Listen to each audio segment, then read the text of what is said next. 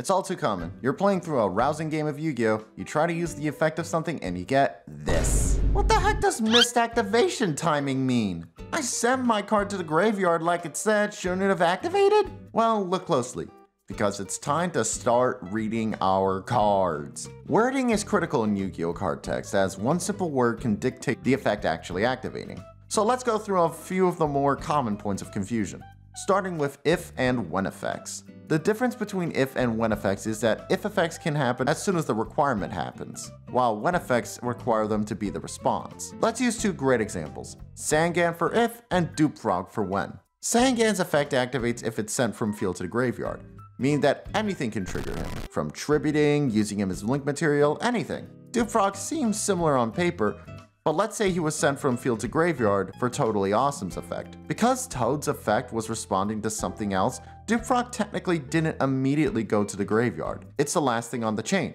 If he was destroyed and nothing else triggered, then his effect would go through. Most when effects are responses to other cards, but there are some tricky ones like that to keep note of.